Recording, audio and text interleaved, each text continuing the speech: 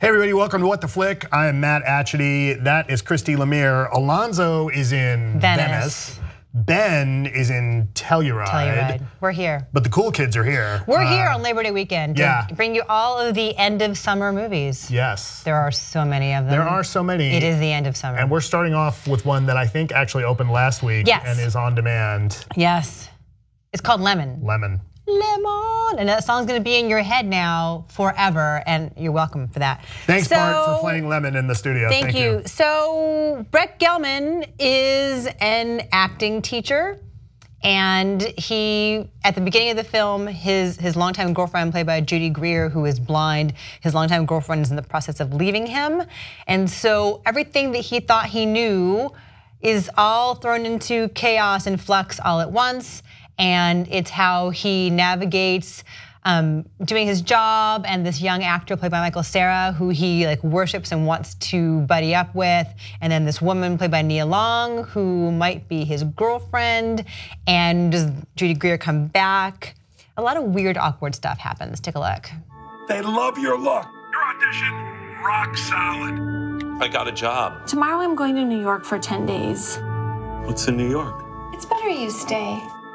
My sister has a black son. He's 6. That's wonderful. I think we could both use some space. Okay, I hope you're well. Have you ever thrown a knife? No. Hey, do you mind not doing that? So you were saying you're not sure you understood this movie? Yeah, there's moments in this movie that I don't know if I even enjoyed it.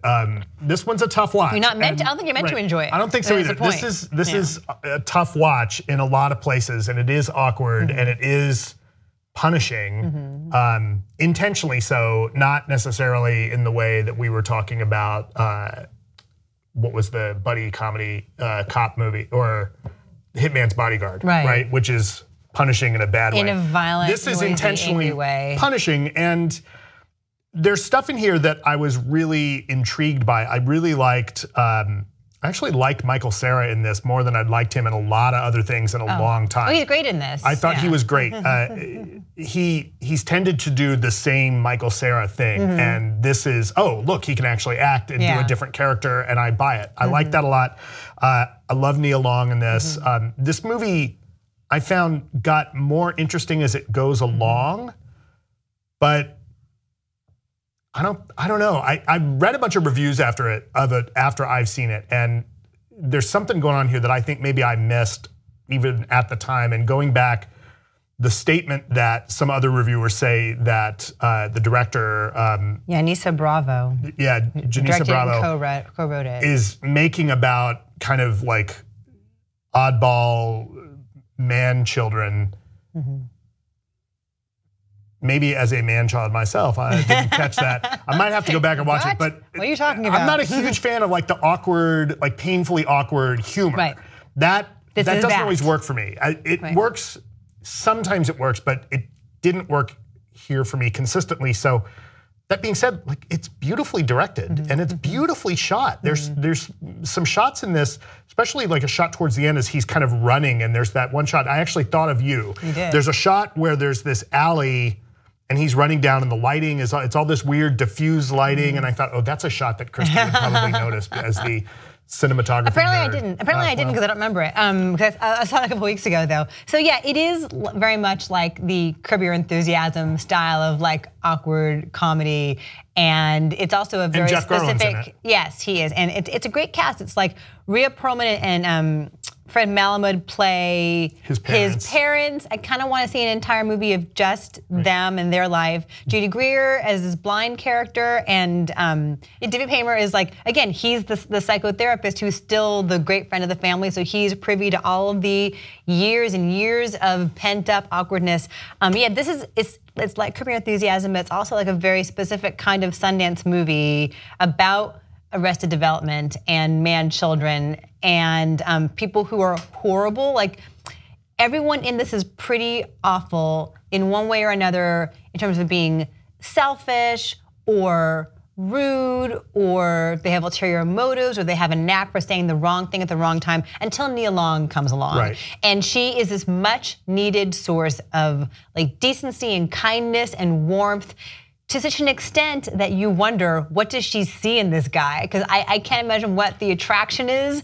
I mean, she's wonderful and radiant and kind. She's a makeup artist on some shoot he does. There's right. a great specificity to the weirdness of this movie. Like the line of commercials that he does is very strange. The way he picks apart his actors in his acting class is really, really intuitive in the way that it gets at everyone's insecurities about how well they're doing. Right. Whether or not they're doing a good job at it, like this gets at like the actorly insecurity in a very honest way. And there's scenes where they're in the middle of the scene and you hear him as he's coaching just this weird noise, which we know people that do that kind of thing. There's moments of this that I think are really authentic, but you're right, when Nia Long comes on and the more interaction he has with her, it actually makes him something approaching human, and you actually start to see a real person in there that I think up until he starts interacting with her, he's almost cartoonish in a way that because he's so horrible. And yeah, people are like that, but that's part of what makes this so painful to watch. And then as he goes on with her, with Nia Long's character, Cleo, there's these moments where you start to see, okay, now I'm kind of seeing what a person like that in the real world might have to be like to be able to survive in any way.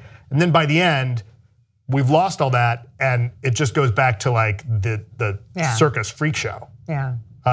And for what purpose? Just to gawk at them and anyway, but it supposedly is based kind of on Janicza Bravo and Brett Gelman's actual courtship. You know, she directed it and co-wrote it with him. This is actually about their life and meeting one another's families and what that was like. And so I guess it's meant to be an affectionate skewering of their own life, but they're so cruel to everybody in this movie that I wonder what the point of it is. It reminded me a lot of Alex Ross Perry movies too, if you know who that is. He did The Color Wheel.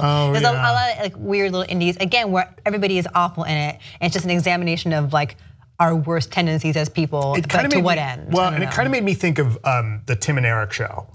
Right? Yeah. And I thought, okay, which is a show that I, like, it's totally over my head, right? And I thought, okay, so I guess what I'm saying is if you like Tim and Eric show, you're gonna like this movie. Right. In small doses, that works though. In little half an hour snippets, that works though. This is an entire movie. Right, but if you like, to see robots fight each other, then like I do, then maybe this isn't for you. Anyway, I'm mixed on it though, because it's a really good cast and it has its moments, and there's a weirdness to it that is like a signature weirdness to it. And it's got its own, it's a consistency to it. There's a through line. It is what it is and it knows what it is, but are you gonna enjoy that? I will tell you how not to watch this movie. This is a note for everybody. Here's how not to watch this movie. Do not get up at 5 a.m., oh God, drive into work, and start watching this movie at 7:30 in the morning. Just don't. But because at least it's you missed all that traffic coming over the hill though. I did, but I came in and watched. This movie is so weird. Like all the coffee I had, it's as if I had a bunch of coffee and then I feel like there's the scene in the movie where he takes the hit off the joint and he says, "Whoa, did you guys put something in this?" That's kind of like that. This movie really messed with me. I'm gonna be in a weird mood all day. That's when he was running through the alley when he was high. Yeah. Yes. It's all coming back to me now. Yeah, that's the scene that that's the shot that I thought you would like. Yeah, there you go. Well, now I remember it. Now you remember. Anyway. So I'm saying yeah. So don't 5, watch this at 7:30 a.m. I'm saying 5. Yeah, I'm giving it a 5. I can't say it's bad because I don't think I give it a 5. All right, our number's a 5. It is at 63% on that tomato meter that you were also fond of. Yes. So see it or not. Yeah, or don't, but not early.